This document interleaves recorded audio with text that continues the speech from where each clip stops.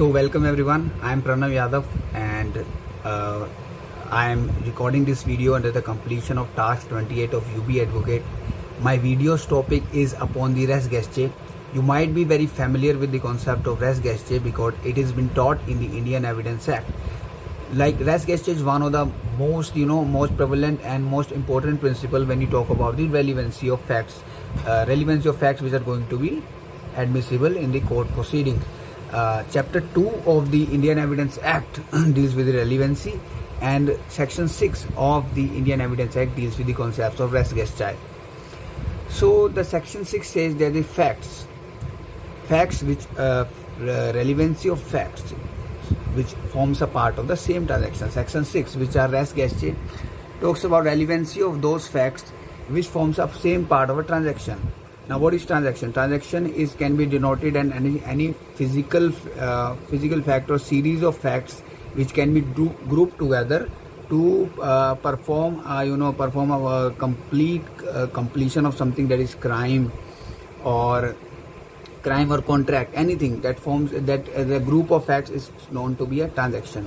The section says that the facts which are though not in issue are so connected with the fact in issue or relevant fact.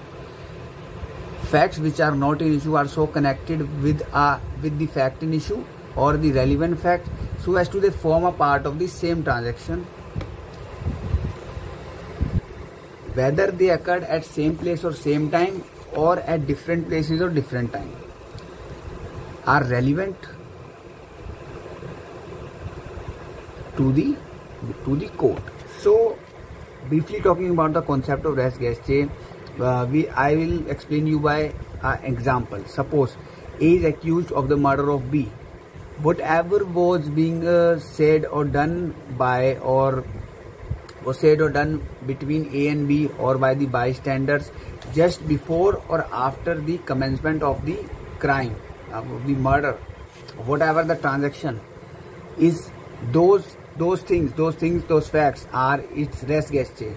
So the fact in issue will be like, the fact in issue is that whether A is accused of murder of B, but the res gestae of these facts are relevant facts of these gestae, whatever was said or done between A and B, what are the things that led to the commitment or commission of that crime.